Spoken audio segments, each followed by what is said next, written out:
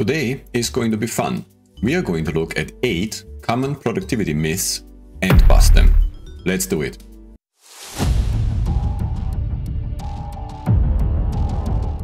Myth number 1.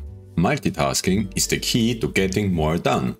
Multitasking is finally, but slowly, losing its positive reputation and being recognized as an enemy of productivity. When people multitask, productivity is highly affected, not in a good way, and several studies confirm that. Despite of still being listed as a requirement in most current job openings, multitasking actually hurts employee productivity. That's not good for the person and certainly not good for the organization either. In reality, multitasking is one of the worst productivity killers. When you try to do too many things at once, your brain is forced to constantly switch between tasks, which leads to a decrease in productivity, increased stress levels, an increase in mistakes, and, last not least, a reduction of productivity by up to 40%. Instead, you should focus on one task at a time and give it your full attention. You will find that you get more done in less time and produce higher quality work while also feeling less stressed.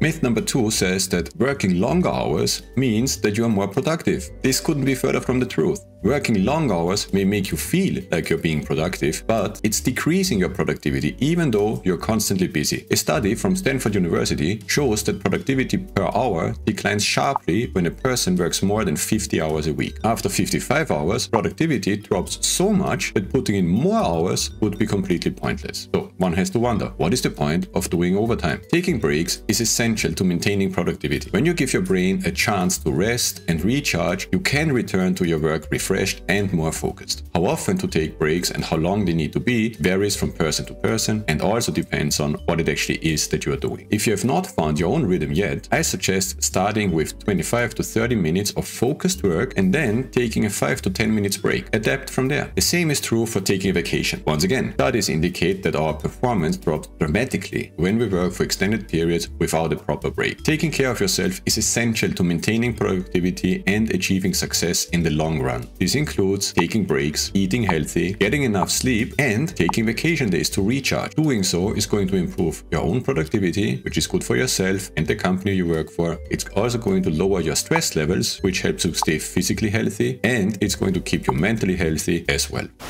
Okay, on to number 3. Procrastination is just a part of your creative process. Well, I admit it would be great if this were the case. However, it's not. While some people believe procrastination helps them to be more creative, it's just a productivity killer. This misperception stems largely, but not exclusively, from the belief that consciously delaying a task because you think this delay will help you eventually is procrastination. But it's not. Procrastination is the voluntary delay of action despite expecting to be worse off for the delay. Let me repeat it because it's a bit confusing. If you delay a task knowing that this delay is going to help you perform the task better, this is not procrastination. If you don't start working on the next task at hand because you just don't want to, but you do know that the outcome or the result is going to be worse, then this is procrastination. On a side note, it turns out that only roughly 20% of people really suffer from procrastination and everybody else is just, like me, a bit lazy. Here are some short tips to overcome procrastination. First, focus is key. Start by making a simple to-do list with a deadline for each item. Then pick just one item and start working on that one. Which brings us to number 2. Just start. Take this task and start working on it. If you feel overwhelmed, try the 5-minute miracle, which is number 3 in this short list of tips. The 5-minute miracle involves asking yourself, what action can I take in less than 5 minutes today that moves this forward even tiniest bit? Once you have identified a small action, set a 5-minute timer and spend these 5 minutes working on the task highly focused. Research shows that once you start something, you're much more likely to finish it. And small action is still action. 5 minutes can make all the difference. Now, these are just some quick tips. I'm going to publish a video dedicated to the topic of procrastination and how to deal with it as soon as I actually manage to motivate myself.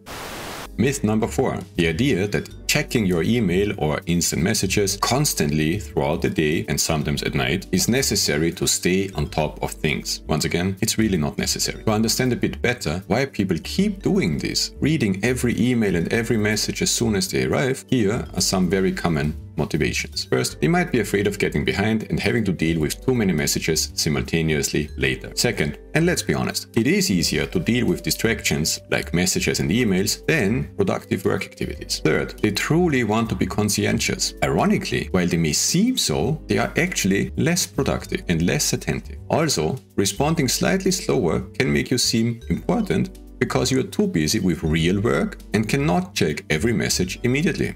Think about it. Fourth, the fear of missing out might actually drive them. And while there is certainly the risk of missing some time-sensitive opportunities, I would argue that it is a very small one and not worth the negative effects of constantly checking messages. Myth number 5. Real men or women do everything themselves. Many people still believe that not delegating tasks is a sign of strength and independence, although very often it's more a sign of insecurity and maybe a lack of leadership qualities, but that's a different story. That belief is not just wrong, but potentially harmful. Not delegating tasks can lead to burnout and decreased productivity. It is important to recognize when you need help and delegate tasks to others who might be better suited for them. And it's not even just about needing help and being more productive. Delegating to others can also empower these people, make them feel trusted and appreciated, and give them a chance to succeed and improve. And here's number 6. It's all about the obviously wrong idea that downtime or waiting time has to be a waste of time. I mean, it's true if you really don't do anything, but just stand or sit around. But of course, you don't have to do that. In fact, downtime or waiting time can be a great opportunity to catch up on reading, listening to a podcast, or engaging in other activities that help you relax and recharge. Personally, I use the Kindle app on my phone whenever I need to wait for a few minutes. Instead of falling down the scroll hole on social media, I use these few minutes at a time to do some reading. You would be surprised by how much reading I can actually get done that way. The next one is a nice one. Myth number 7 seems to be supported by one of the greatest geniuses of mankind. Allegedly, Albert Einstein said, if a cluttered desk is a sign of a cluttered mind, of what then is an empty desk a sign?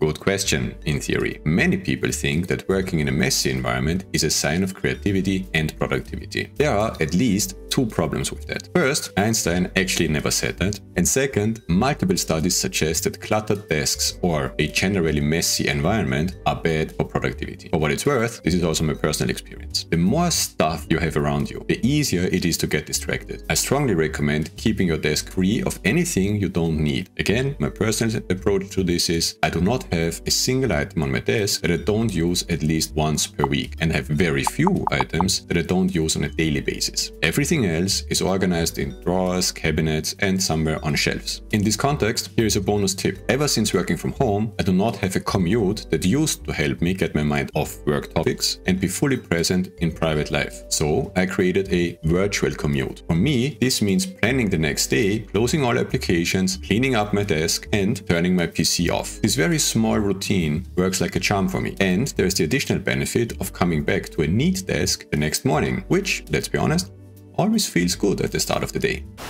Do you spend a lot of your time in meetings, perhaps even double or triple booking your calendar? Then you fell victim to myth number 8. Constantly being in meetings is necessary to stay on top of things. Fun fact, whoever I ask tells me they don't like being in meetings, they are inefficient, usually badly prepared, and often lack actionable outcome. And yet, the same people often find themselves in meeting after meeting. So, if nobody wants these meetings, who is setting them up all the time? It is no surprise that overloading on meetings can be a major time waster that eats up valuable time in your day. So once again, here are a few quick tips to help with that. First, reduce the number of meetings. Bit of a duh, but very effective. Try to schedule only necessary ones. Second, keep these meetings focused. Make sure they have either an agenda, and this does not have to be a 5-pager. This can be like 3 bullet points, or at the very least, some well-defined goals to make sure everybody who attends the meeting has the same expectations of what needs to be achieved at the end of it. Third, keep them short. Very few meetings really need to take longer than 30 minutes. Make this the default duration for any future meeting and extend them only if there are really good reasons to do so. Fourth, keep them small. If you or any other potential participant can neither bring nor get value, do not participate or do not invite them. This would be a rule that I would propagate throughout my whole team and organization to make sure people get it and don't participate in meetings that would only be a waste of time for them. And number 5, keep a buffer. Do not schedule back-to-back meetings. I plan plan at least 15 minutes between meetings. This time is not to be used for overruns, because we want to end our meetings on time obviously, but for any quick post-meeting activities or simply for taking a break.